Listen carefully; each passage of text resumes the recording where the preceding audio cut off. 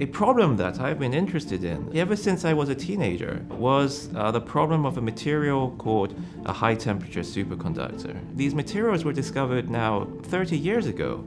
We still have very little understanding of how they actually work.